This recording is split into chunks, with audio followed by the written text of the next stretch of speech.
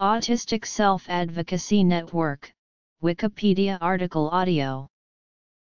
The Autistic Self-Advocacy Network is a 501 non-profit advocacy organization run by and for individuals on the autism spectrum.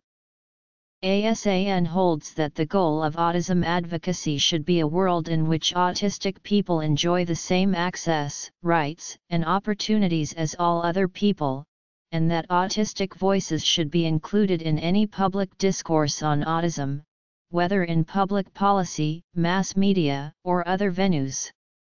ASAN is based in Washington, D.C. The Autistic Self-Advocacy Network provides community organizing, self-advocacy support, and public policy advocacy and education for autistic youth and adults, as well as working to improve the general public's understanding of autism and related conditions. The organization is run by and for autistic adults. ASAN's mission statement says that autistic people are equal to everyone else, and important and necessary members of society.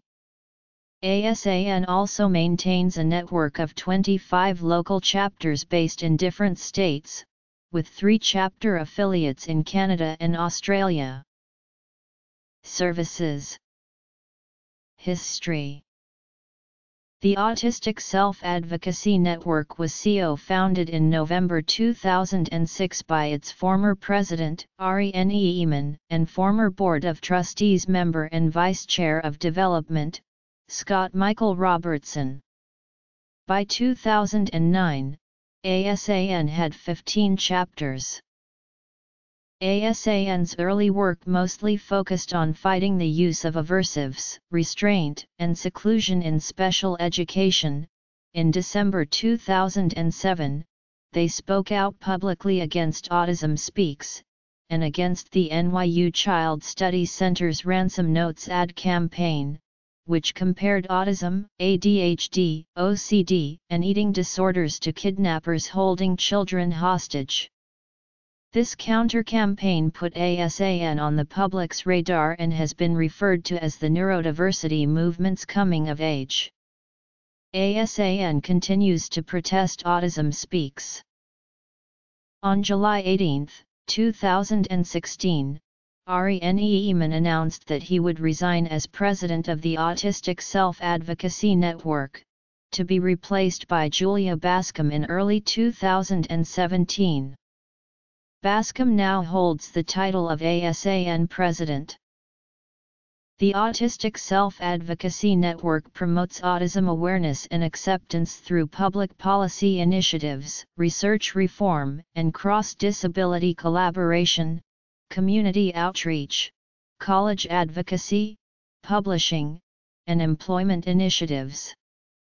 ASAN has also supported initiatives to raise the minimum wage. They also fought against federal contractors paying disabled people sub-minimum wage in 2014. Their campaign to prevent workers from being paid sub-minimum wage by federal contractors was successful. In addition, ASAN has also been involved in helping businesses hire autistic individuals. ASAN opposed Kevin and Yvonne's law, which would have provided money to fight wandering behavior in autistic children. According to an editorial in Vox, ASAN was originally neutral, but after several modifications were made, including tracking people to prevent them from harming others, ASAN and several other disabilities rights groups opposed the proposed law over privacy concerns. Congress failed to pass Kevin and Yvonne's law. Neeman also claimed that wandering behavior among autistics was caused by physical and sexual abuse, and therefore the law would ignore the cause of the wandering. In response, Amy S.F. Lutz pointed out that according to the study used for the argument, most autistic children that wander actually displayed positive emotions during their wandering.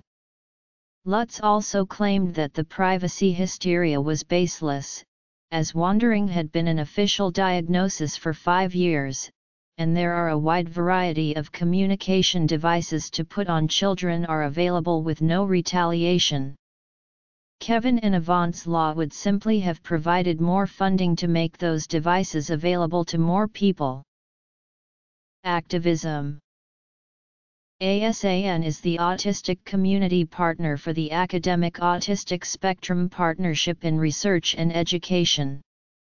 The Aspire project brings together the academic community and the autistic community, in a research format called Community-Based Participatory Research, to develop and perform research projects relevant to the needs of autistic adults.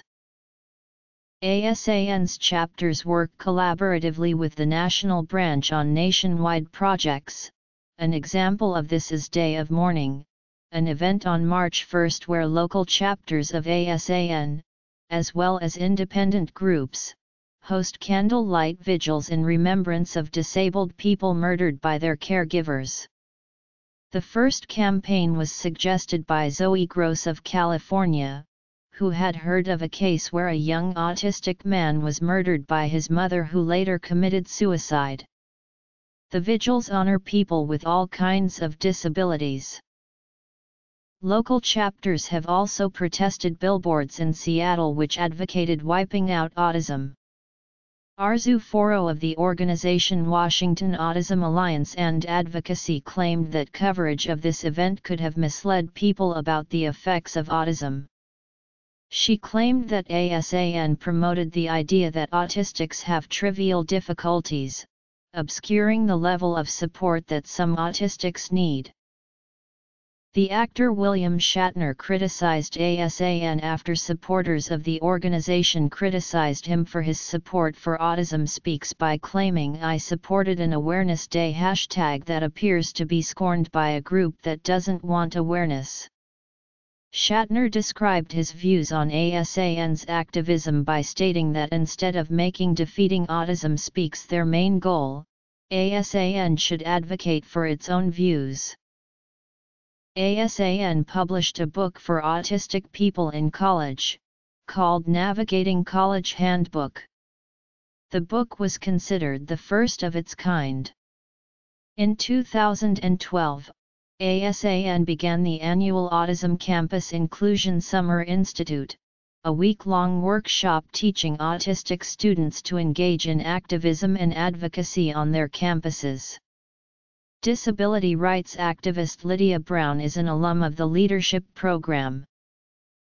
The Loud Hands Project, a transmedia publishing effort for curating and hosting submissions by autistic people about voice, has also been active during 2012, in the form of a Kickstarter campaign and an anthology, both founded and organized by Julia Bascom.